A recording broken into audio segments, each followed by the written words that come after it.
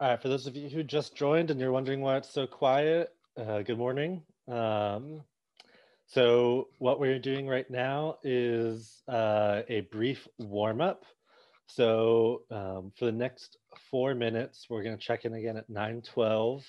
I want you to reflect on this picture that you see here, the statue honoring Teddy Roosevelt, and I want you to answer these 3 questions. We're going to revisit this later in this morning's talk. So some time to get your brains started up. All right, 9:12, time to move on. So we'll come and revisit these questions later in today's talk. All right, so we're going to use this little thing called Slido. I don't know if you've been using it all in Asia's class so far. But so you can either go to slido.com and enter in this number 6083, or you can take a picture with your smartphone of the QR code and follow there. But I just have a couple questions here just to sort of like see where we're all at. What is our understanding when we think about race and biology? So we're gonna, hopefully we can get all 16 of you to answer. All right, I think that is everyone student-wise. Yeah, well, this is a nice split. Oops, didn't mean to go back so soon. Yeah, so let's see. Most of you disagree. Many of you are unsure, and many of you also agree with this statement. Great. So we're gonna take a different stab at the same sort of question. Is there a scientific consensus that human racial categories are biologically sound? So the first one was, trying to get a sense of whether or not you viewed biology informing those definitions, but as in all science, it's consensus based. So is there consensus that how we define racial categories is scientifically sound? All right, interesting. Yeah, so much more one-sided this in the second question. So maybe we don't actually know if the categories we came up with are useful or worthwhile. Yeah, well, this is great. Yeah, I'm using this because I'm trying to understand, what points of my talk today to emphasize for you all and to gauge sort of your own understanding. But yeah, I appreciate you participating in this, and we'll see, if many of your ideas change by the end of class. So as we get going here today, why am I here? What are we doing? So I've got some learning objectives for you all. So by the end of today's class, I hope you'll be able to explain how races were determined by early and modern scientists. I hope you'll feel confident in critiquing biological definitions of race. And I hope that we'll get sort of a little taste of how biological race influenced the field of conservation. And so that's what we're going to be focusing on. I'll be keeping an eye out if there's any questions or things like that. But so this first little bit is, the invention of race. How we defined race didn't always exist.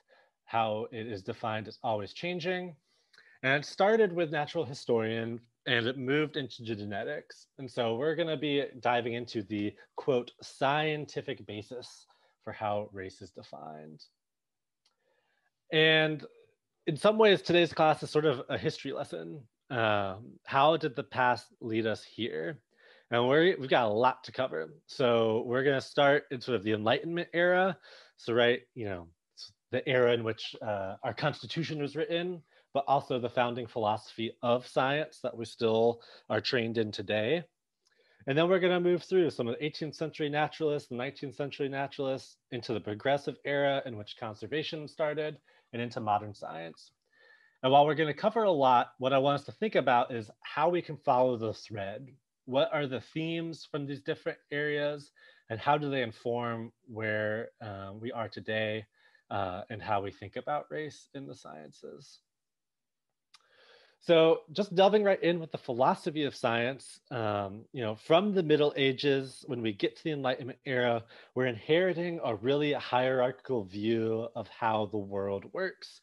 So I know this is hard to read, but in this little medieval diagram here, we've got sort of the hierarchy of knowledge and the hierarchy of life, going from stones to flame to plants and beasts, to man, the heavens, angels, and God. And so having this real hierarchical view makes sense when we get into the Enlightenment era, because science is trying to understand how does our understanding of the world change or fit into this hierarchy. And so by the age of the Enlightenment, instead of thinking about things so much from a religious standpoint, Age of Enlightenment focused a lot on experience and rationality. Can we logically think through things? And whether you're Ben Franklin or Thomas Jefferson or Voltaire or Goethe, you're trying to think of, how can we progress humanity through this experience and rationality? But also answer this question, how is man different from beast? Or how is it elevated from the rest of nature? And that's something that plays out in a very subtle way throughout the history of science, is how is man separated from nature? And so this is sort of the underpinnings of the science that we practice today. And so to start with some scientific thinkers, we're going to start with Francis Bacon. And no, even though it's breakfast time, not that type of bacon, but the Bacon who developed the scientific method. So Francis Bacon, in his view of the scientific method, experimentation, science is the only valid method for discovering truth and uncovering knowledge. He also tried to argue that, science and the way we do it can be universally good, and that science is best when it serves all of mankind. But Bacon, like most scientific thinkers, was an aristocrat. And so really when he says when it serves all of mankind, he's really thinking, how can science best serve the elite of society? And specifically, in his definition, the gentlemanly class.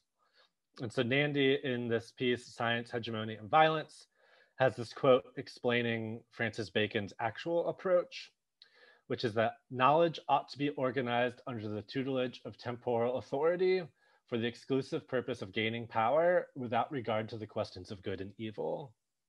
And so, if you make this assumption that science is universally good, you're not actually having to think about the ethical consequences of the work you do.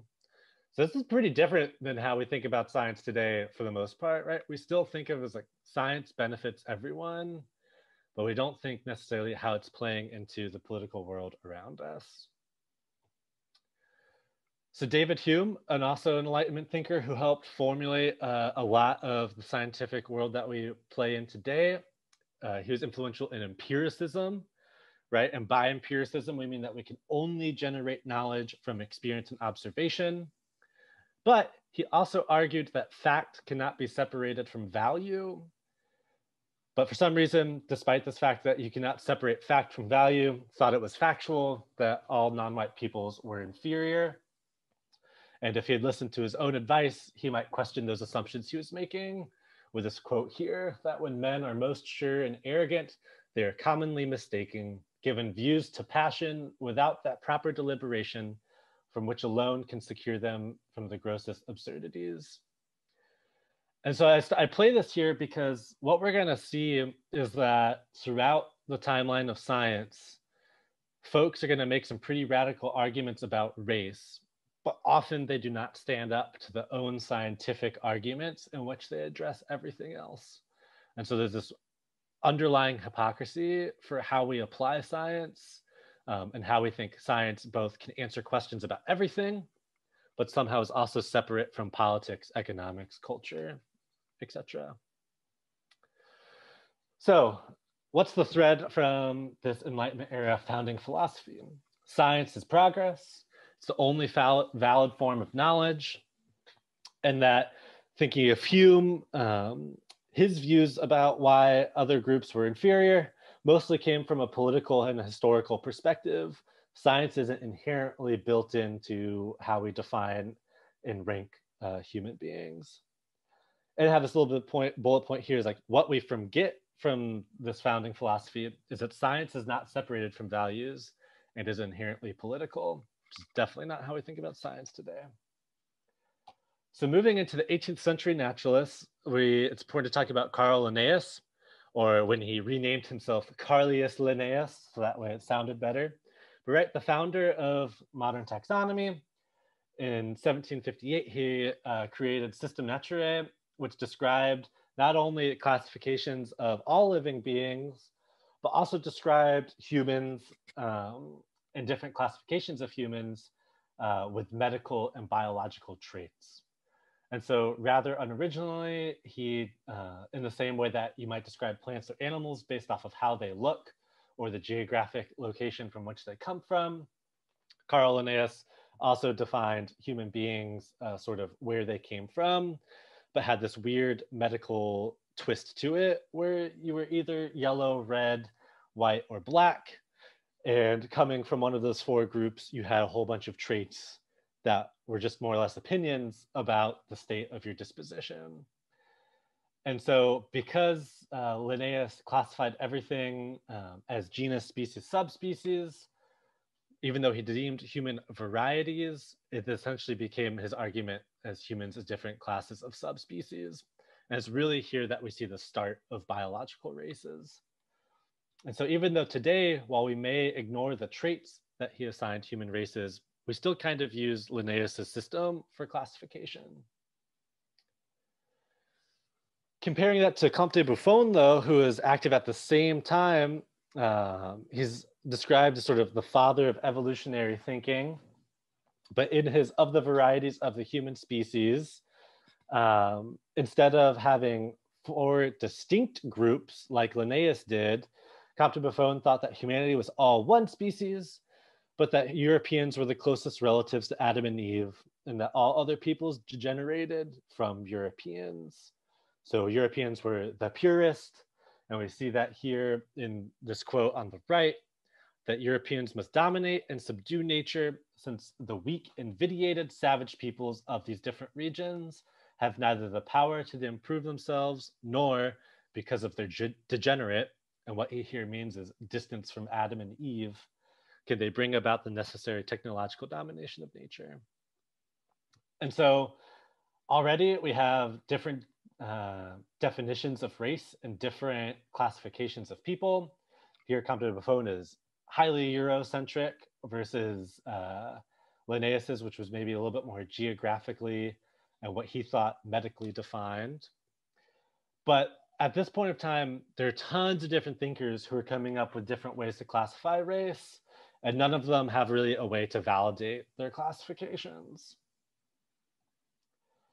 So when we think about 18th century naturalists, what we build upon here from the Enlightenment area is, how do we classify different species and the relationships? And the answer was like, well, just like other species, we can classify humans biologically, either with the external traits, so whether that's skin color or whatnot, we can classify them by what we see and where they occur. But just like Comte de Buffon's quote, we also see now that biological definitions can justify policies and actions because other peoples, according to Comte de Buffon, were degenerates of Europeans. That means that they now have the excuse to go in and essentially do whatever they want in those lands and to those peoples. And we're going to see how that continues to build in the 19th century, right? And when we think about the 19th century, we can't talk about people like Charles Darwin, natural selection. Also, I'm going to start using some quotations to make some connections across these different eras. So Charles Darwin was a huge fanboy of Hume.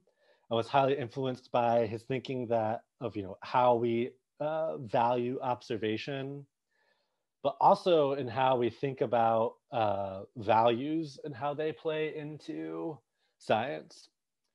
In some of these ways, by being a fan of Hume, it's what made Charles Darwin so reticent to publish some of his thinking about natural selection, specifically because it would challenge sort of the Christian creation story, and he knew that it would be controversial.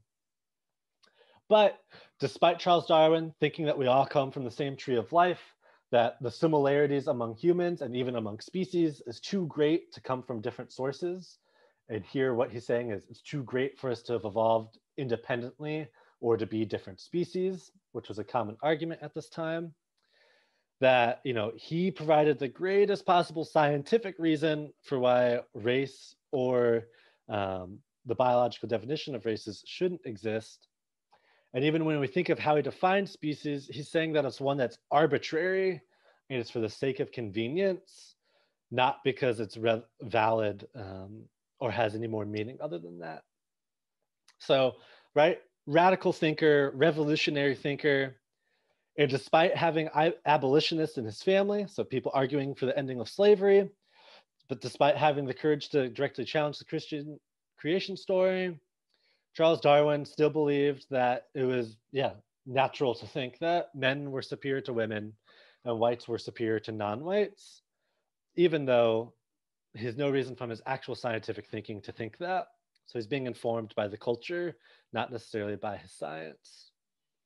And this is important because that means the door is open to applied natural selection in cultural and social ways. So Ernst Haeckel here, a Darwin fanboy, he coined the term ecology. And right, we have this great inspirational quote, like, yeah, this is like how I like to think about ecology. By ecology, we understand the total science of connections of the organism to the surrounding external world.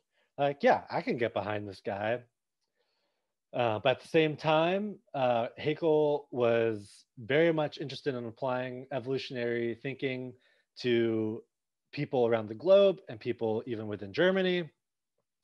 And I guess I just want to take a brief pause here and give a content warning.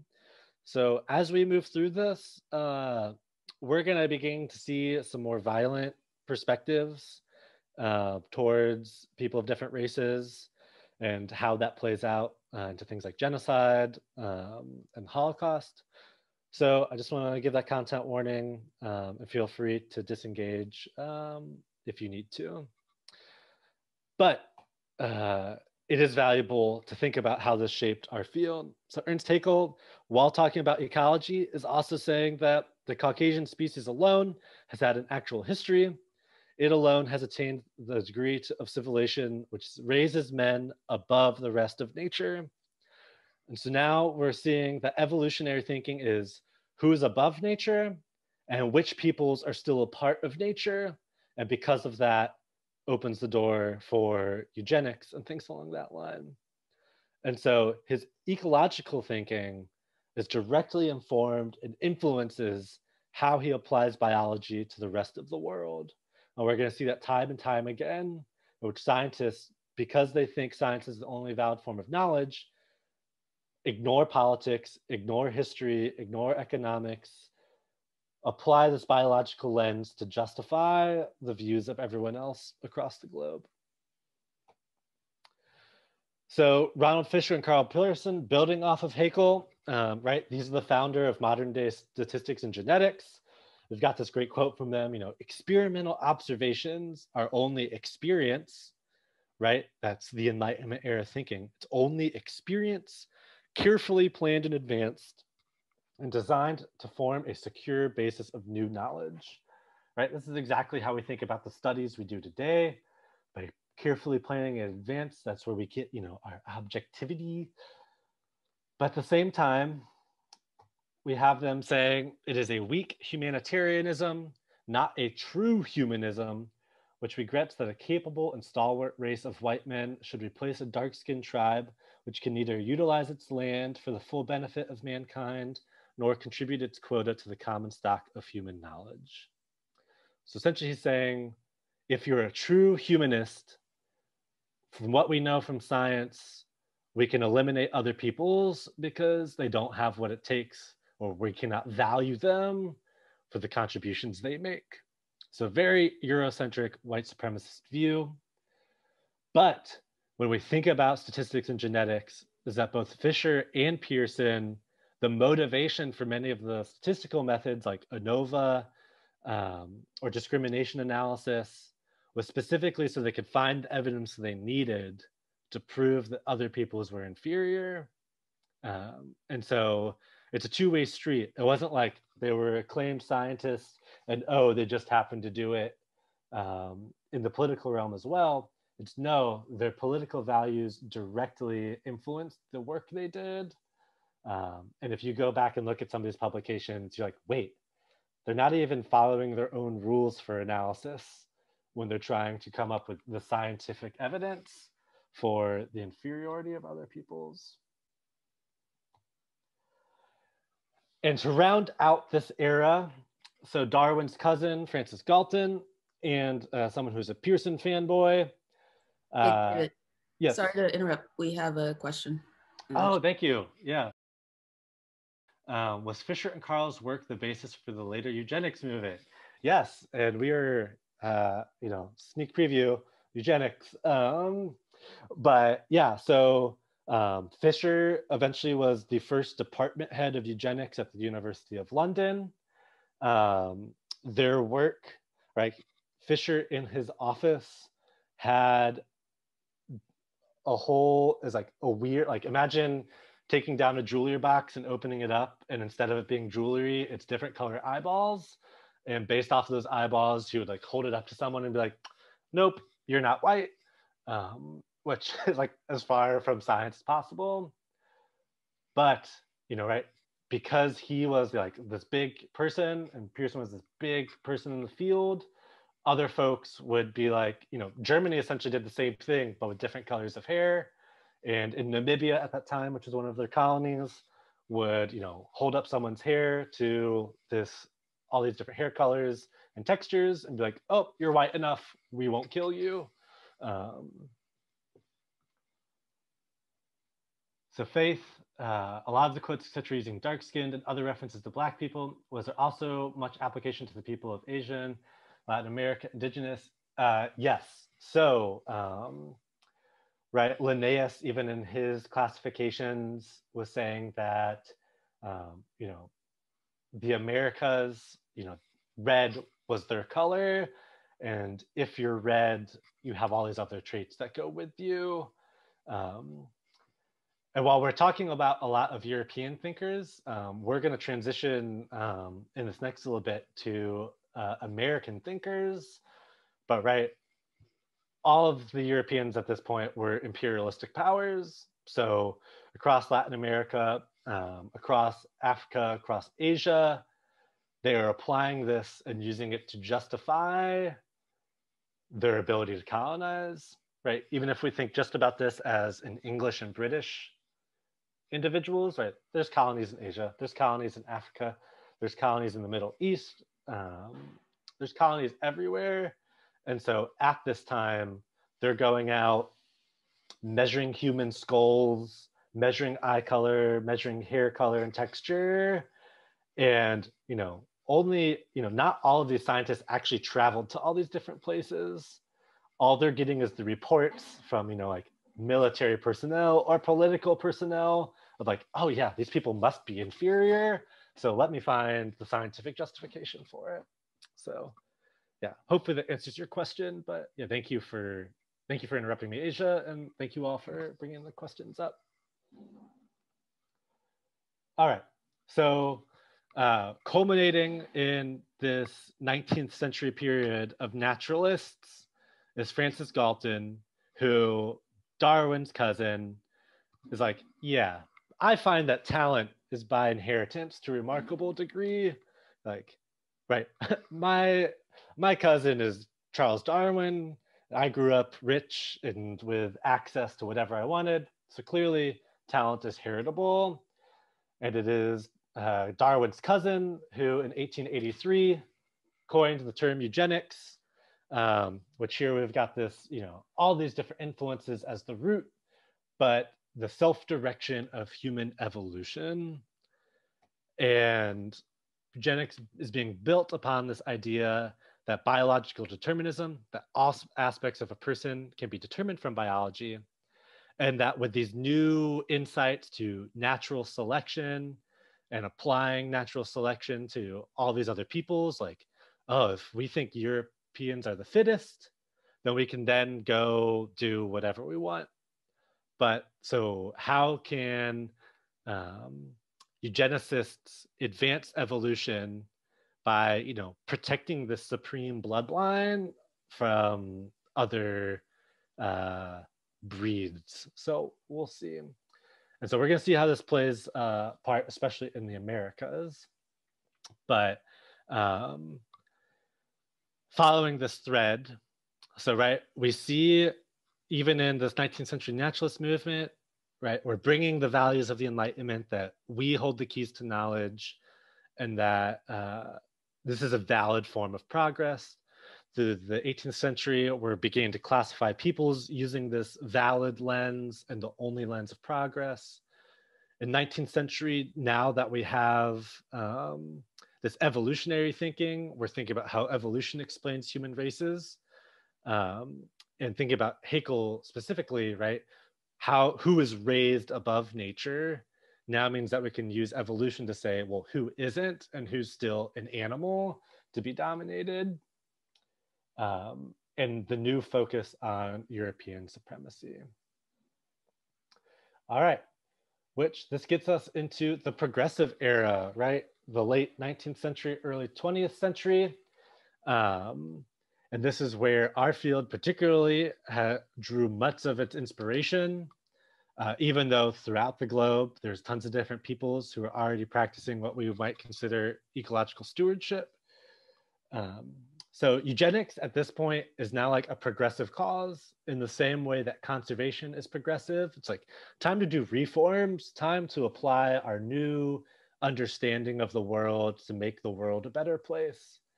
So Rockefeller, Carnegie, Alexander Graham Bell, all these people we think of as super rich during the time of the progressive era. Like Rockefeller himself was like, poverty is hereditary, so how can we like eliminate the people who pass down poverty in their bloodline? So all of them put together money to start the eugenics record office in New York in the US, and all of them were, influencing scientists and other policymakers at this time. It's important to also note that at this point, eugenics is widespread. Pretty much all of the world powers have eugenics programs, whether you're China, Japan, Australia, Britain, European powers, United States. In Indiana, the first eugenics laws passed in 1907. In the state of Pennsylvania, it's actually interesting. So Pennsylvania tried to pass eugenics law pretty much every 2 years from 1905 to 1921. Every year it passed the House and Senate in Pennsylvania, but it was only by the luck of the two governors, Pennypack and Sproul, that they were repeatedly vetoed. And so in Pennsylvania, we were fortunate to not have widespread eugenics programming, but it doesn't mean that there weren't the people there who wanted to do it. And so by, during this time, about 2/3 of the states have eugenics laws. And so this brings us to the nascent beginning of what we consider the conservation movement. Let's see, we've got 40 minutes left. I'm just trying to think about time. All right, so Teddy Roosevelt. So this next little bit, we're going to specifically focus on conservation folks, see how they play into this progressive era, and talk a tiny bit about, you're going to talk about this more, I think, throughout this course. So this is just going to be a little smattering. But right, we've got this quote that we would definitely associate with Teddy Roosevelt here.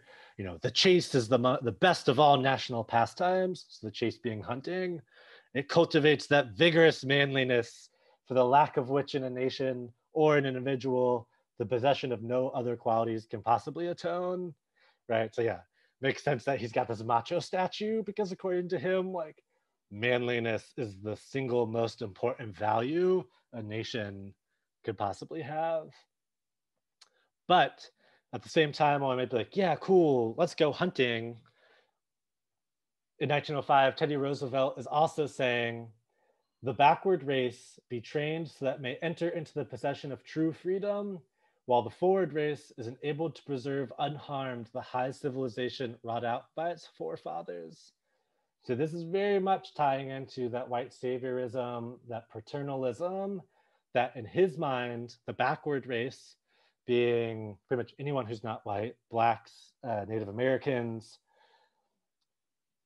the key goal of the progressive era is how can we eliminate their culture and try and assimilate them so that they can possess true freedom, because they're not seen as having freedom or a valid form of civilization right now.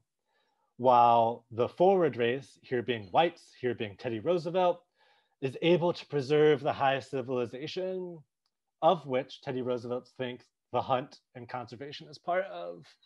So in his mind, assimilating and eliminating these other cultures is key, so that way the hallmarks of civilization can be preserved, such as what we view as nature or wilderness or the hunt. And so I've got 5 other individuals I want to talk about, but let's let you decide. So we got fisheries, zoos, forestry, wildlife, national parks. What do y'all want to see first? Okay, let's do wildlife. So nothing broke my heart more than learning Aldo Leopold also had problematic views, right? We know him as the father of wildlife management. We read his Sand Economy Almanac. His land ethic is totally awesome. And we have this quote here, right? That there are some who can live without wild things and some who cannot, which can seem pretty innocuous. And like from a value standpoint, there's some people who value wild spaces and some who don't. But we also have to think about, how else could this be interpreted? And, Aldo Leopold did not have not like everyone uniformly loved him during his time. So Michael Flint, another fellow forester in 1926, perhaps Leopold wants the wilderness to himself and the elect few. And Leopold's philosophy is entirely based on excluding people from wild spaces. His view was that the people who are entitled to wild spaces, and the example he uses, are the folks who can go take a 2-week trip by foot into these vast expanses. And the worst possible thing would be to make them accessible by cars. And we could talk about that more. But I think it's important to also know that at the same time, Leopold is talking with people and being convinced that we should pass immigration laws that specifically keep out people who they viewed, so Eastern Europeans. We'll talk about this immigration law in a little bit, but Leopold was also at this point being influenced, saying like, yeah, maybe there are people we should keep out of the country because their presence alone might damage the wilderness that we hold in high esteem.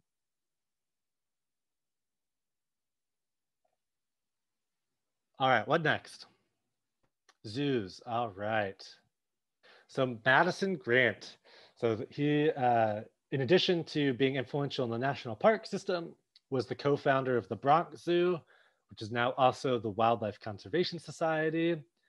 And so while he has great achievements, at the same time when conservation is nascent and being born, he is specifically directing conservation in a eugenics framework. So I'm not going to include any quotes from him because he's kind of a reviling dude, but his book that he authored is what Adolf Hitler referred to as my Bible. And one of Madison Grant's big legislation victories is the 1924 Immigration Act, which was specifically to preserve the ideal of US homogeneity, specifically for what Madison Grant called the Nordic race, which is kind of hilarious because if you hear about his book, his argument was that like really important people like Leonardo da Vinci were actually Nordic and came from Scandinavia, because in his view, Italians, Greeks, Mediterranean people were also not white and were inferior. Jesus was also Nordic somehow. I'm not sure how that works, but right, like it doesn't matter if it's consistent or not. He was influential in both pushing through zoos. So, Asia, I don't know if you talked about Otabenga yet, or will, but Mass Grant was all about like how can we put human beings in zoos to show like how someone from Africa could be the missing link in evolution, or how can we make national parks really hard to get to so that way lower class folks can't have access to them, or in this case the anti-immigration bit of how can we keep out certain people from ruining the race of America. All right, one more.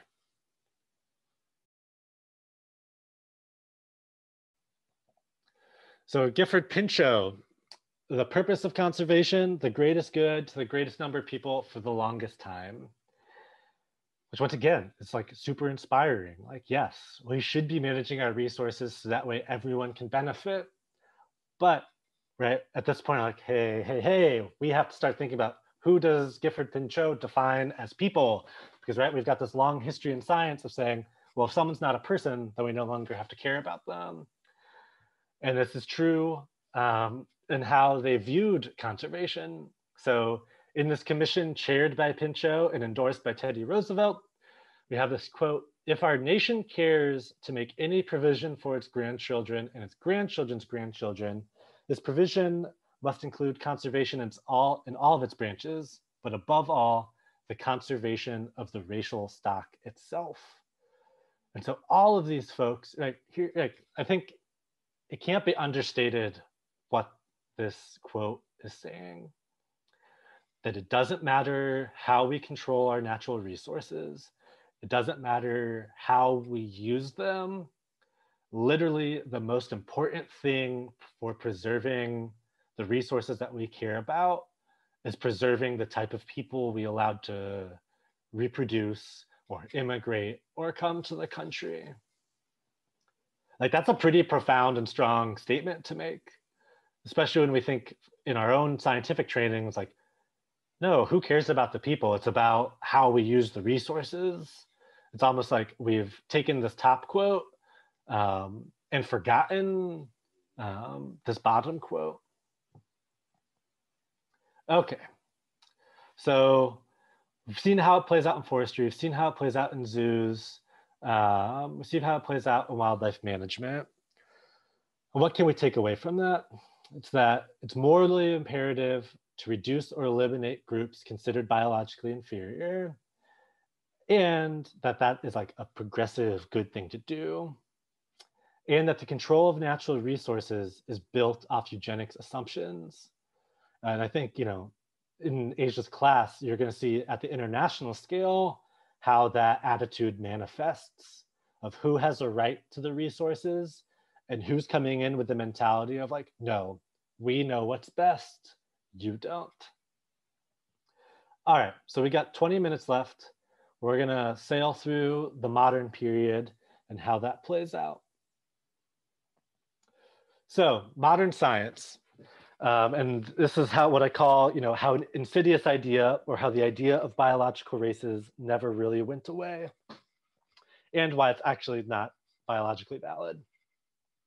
So one thing I just want to hint is that, you know, when we go through a historical lesson like this, we often say, oh, well, they're just products of their time. Like, while we may not be surprised they had these views, I think it's also important to remember that at any given time point we've talked about so far, there are people who are actively arguing against these concepts of race or these concepts of dominance. And all of these people are wealthy and in the know. So it's not that like, oh, they just didn't know that there was an alternative viewpoint. It's like, no, this was their value system that they chose and chose not to challenge, right? So this quote by Alfred Russel Wallace, you know, the co-founder or the co-discoverer of natural selection, right, is give the people good conditions, improve their environment, and all will tend towards the highest type. Eugenics is simply the meddlesome interference of an arrogant scientific priestcraft. It is a mere excuse for medical tyranny. So, at this time also, like Alexander von Humboldt, Humboldt University discovered a lot of scientific things. Also was like, no, there is no biological reason for us to view some races as better or more advanced than others. That's not how biology works.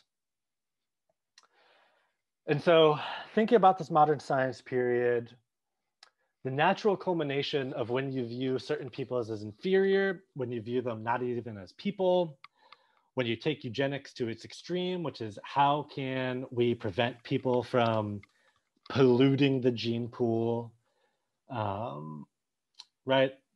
Well, we all think, or well, most of us, the conclusion that comes to, right, is the Holocaust and Nazism, and how if we take this idea of biological race to the extreme, that a conclusion is to eliminate those peoples.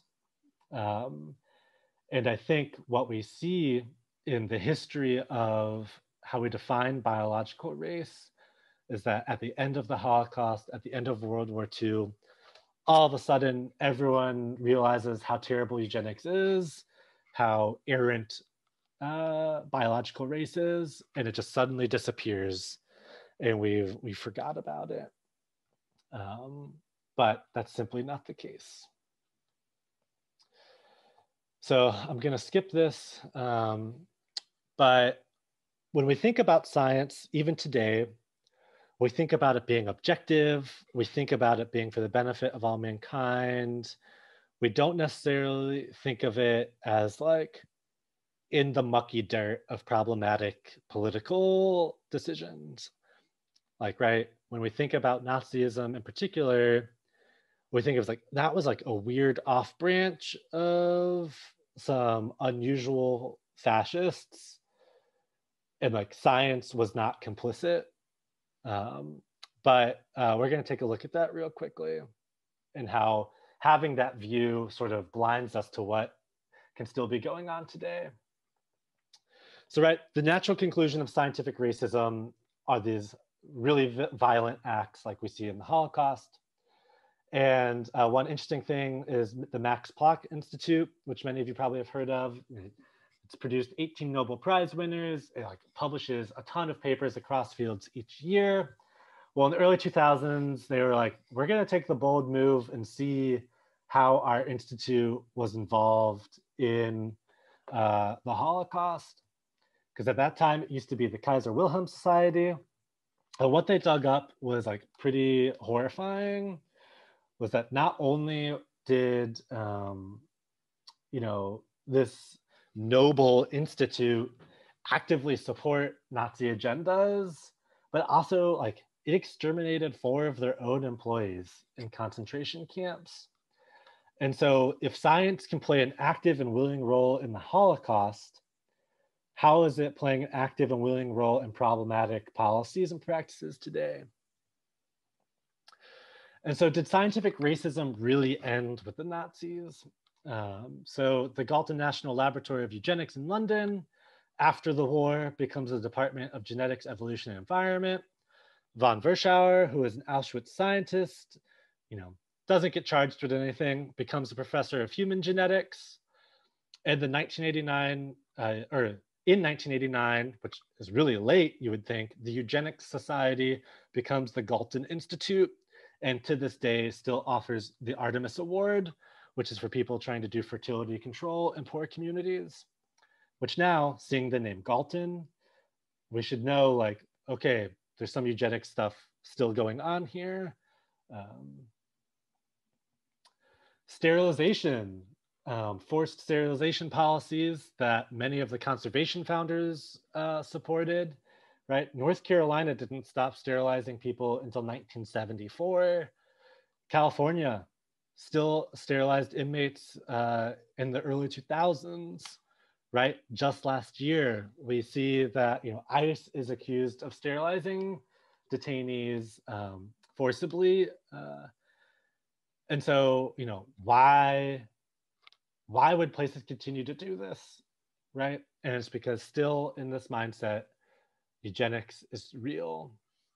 And we're going to see how that plays out too in the scientific realm, right? So James Watson, who discovers, along with Rosalind Franklin and Francis Crick, the structure of DNA, to this day, James Watson's still alive.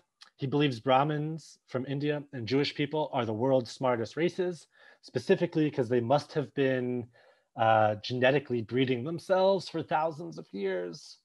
Like, what? What we see too is that now the field of genetics is kind of a smokescreen for eugenics. So Dobzhansky, who created the modern synthesis of genetics evolution in his 1968 book, is that eugenics has a sound core. Or Ernst Mayr, who this is, a big fan of Comte de Buffon. He's the one who calls Comte de Buffon the father of evolution. But in his 1942 concept of the species, which is what we use all today, his is that a good species is a population whose gene pool is separate through reproductive isolation. And right, while we largely think about this geographically, I think especially in graduate school or when you really delve into Ernst Mayr's definition of species, like it breaks down at a lot of different points.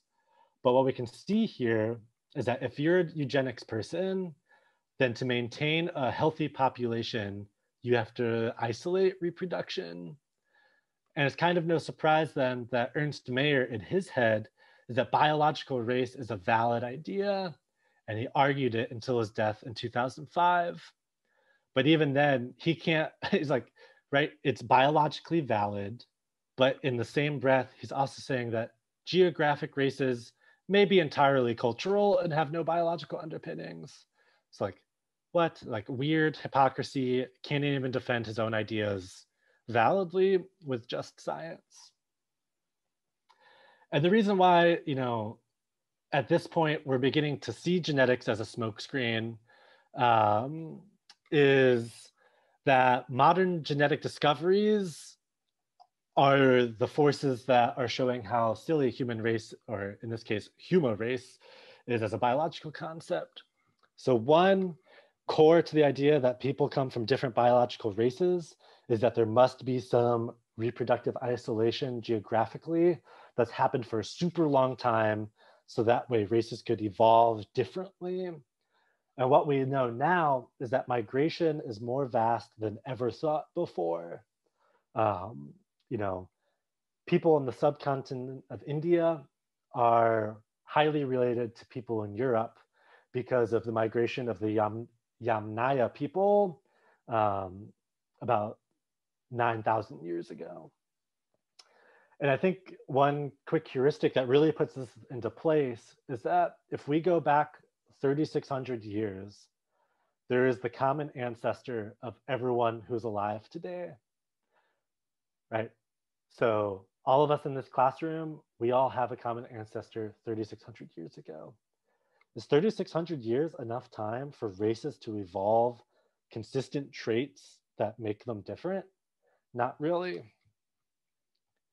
When we think about genetic variability and the genes that are prominent across the globe, is that within a single population, which is sort of lingo for race in modern genetic literature, is that, there's so much variation within a group that it makes it ridiculous to assume that there are any differences between groups. So right, there's more genetic variation in Africa than there is across the entire globe. Or there's more genetic variation within, people in the Southwest United States than there is between people of the Southwest United States and East Asia. And lastly, that, what sort of killed eugenics, but also challenges our idea of race, is that biological determinism is way too simplistic, right? Even thinking about Watson, who's like, oh yes, the Brahmins and the Jewish people must be the smartest and it must be genetic and heritable. It's like, right, what we see is that IQ is largely explained by environmental conditions, and that only 15% of what a person's IQ is can actually be explained by their parents' IQ. So like as science progresses, we're actively challenging our notions of like how genetics works and how it explains the traits across different biological groups. Skin tone is like, there's only a few pigmentation genes. There's no other genes aside from a few pigmentation genes that are found solely in one group of people. And we're also, what we're learning about skin tone, which is how most races are defined, is that it's an ancestral trait. It's been there, once again, going to Africa, there's most of the skin tones of the human race found in Africa. They didn't necessarily evolve independently. And this challenges the notion, right? If we think about white supremacy being separate from European supremacy, is that lighter skin did not actually evolve in Europe. And this is perhaps best explained in the discovery of Cheddar Man. Cheddar, because it's found in a specific region in Britain. But Cheddar Man remains found in 2018 from 9,100 years ago. When it was first discovered, everyone was super excited because like, here was the first modern British person. Like, what did they look like? Who were they? And when it was reconstructed, there was like this huge national reckoning of, Cheddar Man was, here's this rendition of him, was by all conditions what we would describe as Black or dark-skinned. Here we see dark-skinned, blue eyes. And right, so the people who created Stonehenge, the people that, people imagined as the first Britons or the first British were actually not white. And this challenges our understanding or notions about what race is and what supremacy is. And the story of Cheddar Man itself sort of subverts this narrative that has been told. And so following the thread, we've gone through a lot of information today. And I hope that what we can see is that there's this coherent connection of ideas, whether it's Enlightenment to modern day science, that despite scientists not being able to satisfyingly explain race via biology or genetics or natural history, it's like a super enticing idea to believe, right? Even in the 60s, even now, there are scientists who want to find the genetic underpinnings of everything, who want to find the genetic explanations of why we see different social phenomenon. So, right, like, why do poor and communities of color perform less on standardized tests? Well, right, there are people who still want to find the genetic reasoning, not quality of education, not other social economic factors. And so what founded in the Enlightenment era still manifests itself today. We're sort of seduced by this powerful idea. But, at the beginning of the class, many of you were unsure about how race is defined. And many of you agree that race is defined from a biological standpoint. And what I'm hoping that you can leave today's class with is that, no, it's not actually biological.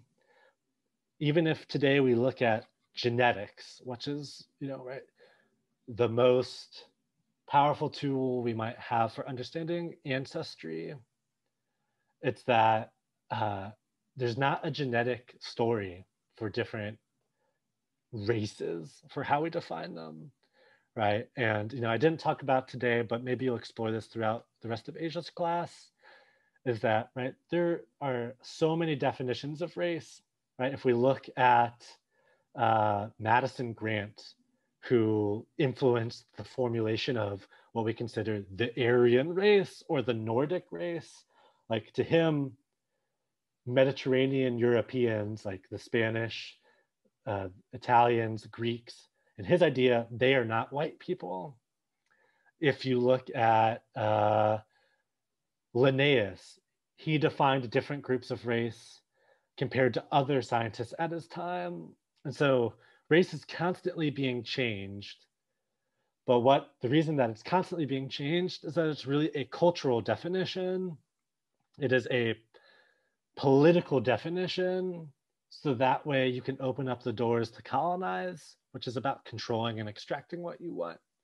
So we see even in things like the Holocaust, we see, in conservation itself, right?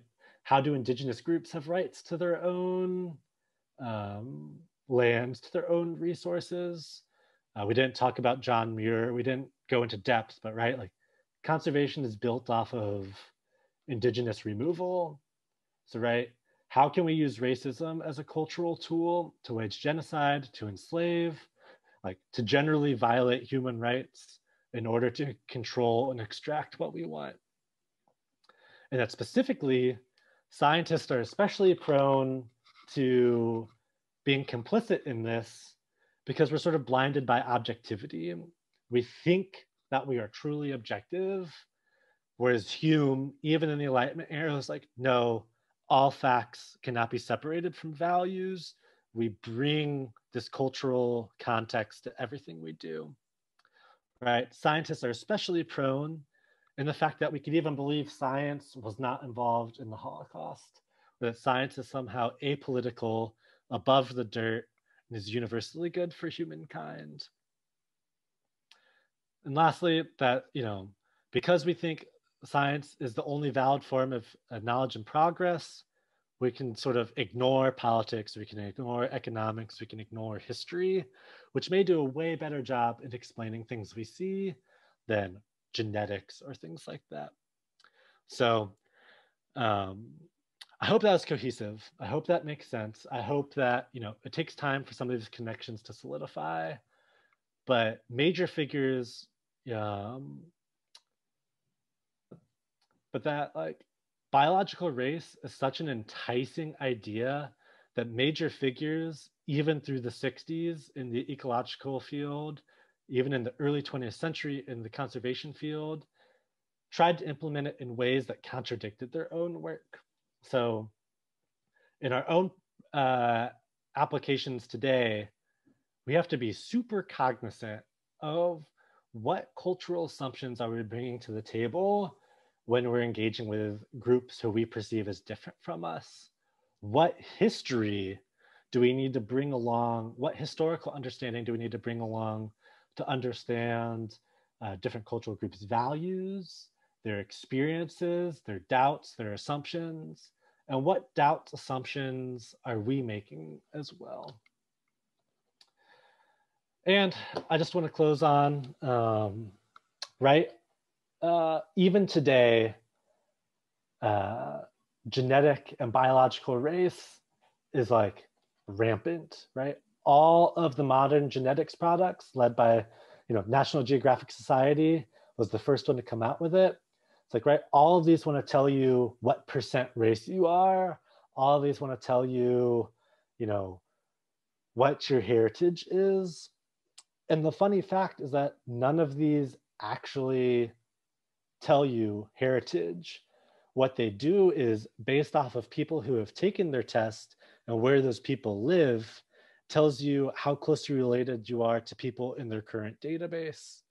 So like a common thing to do if you're in white supremacist circles is to just go take a ton of tests and wait to see, based off the database of each company, which one tells you, you're only Nordic or you're only Anglo-Saxon. But none of these actually have a good idea of like what was historical or what is heritage. And right, like even though we know genetically there's no such thing as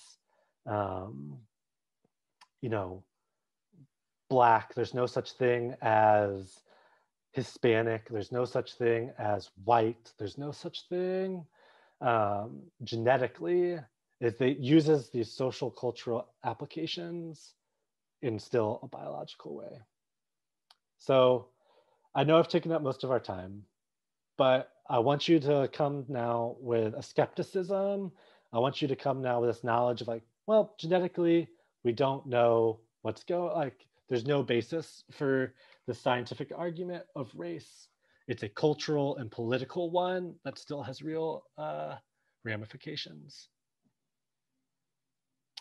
So yeah, question time. I know we're like